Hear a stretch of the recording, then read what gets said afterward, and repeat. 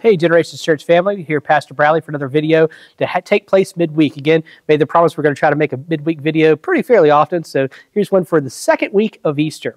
We've all enjoyed our Easter time together. We've enjoyed our Easter dinner, our Easter lunch, time with family, or maybe if you're like some folks, you on the big holidays when you don't have family nearby, you go to the movie theater or whatever your tradition is. We've had that great celebration, and within the life of the church, we've had the huge celebration of Sunday morning, the Sunday morning. And now we've had another Sunday since then. And it begs us to question, what about life after Easter? Of course, liturgically speaking, we're in the season of Easter till Pentecost for 50 days. And so we're going to be in Easter for quite a bit. And to be fair, one of those cliche terms we throw around a lot is we're Easter people, that every Sunday is an Easter Sunday. And but mind you, those are all true statements. It can be hard at times to really keep that reality in the first forefront of our heart, even so close right after Easter. Our scripture this week is a familiar tale, one that I hold really true and close to my heart. It's the telling of the walk to Emmaus. It's the right after the crucifixion, right after Jesus rising from the dead, right after appearing to some of the disciples. And we see two disciples on the road to the neighboring village of Emmaus. The two are walking about 7 miles from Jerusalem, it says in Luke chapter 24. And they're talking to each other about all the things that had just taken place in the city. And while they're talking, discussing, Jesus himself appears among them, and they don't recognize him. And let's just listen in.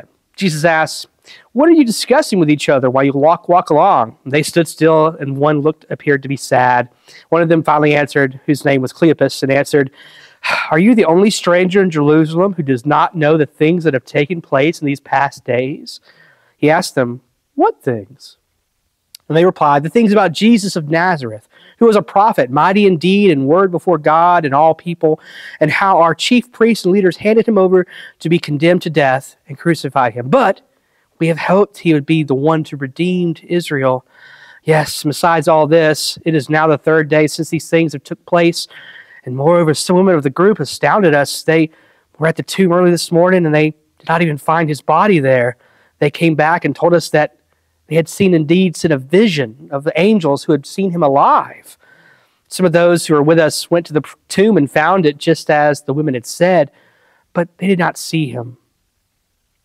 Jesus appears to these two on the road, and Jesus continues to walk and journey with them. We're told in Luke's gospel that he continues to teach with them and walk this entire 7-mile journey to the neighboring village of Emmaus. And when they gather to the place of where they're going to be staying, Jesus, as he's been teaching all along the road with them, they've drawn close, not knowing this is Jesus they're speaking to.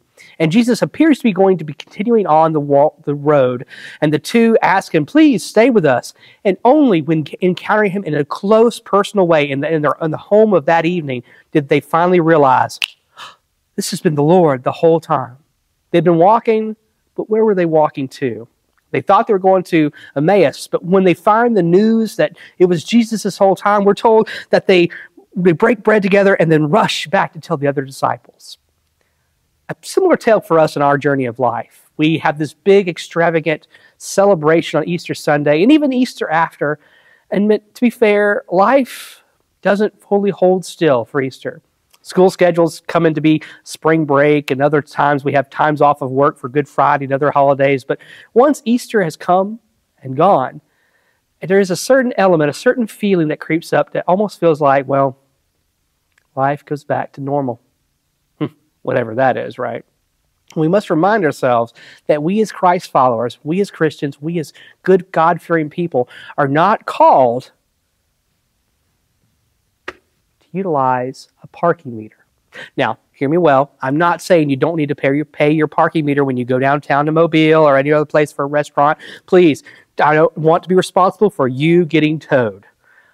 But in their life of Christ, in our spiritual way, parking meters aren't really what we're looking for. We don't want to see time expired on the meter.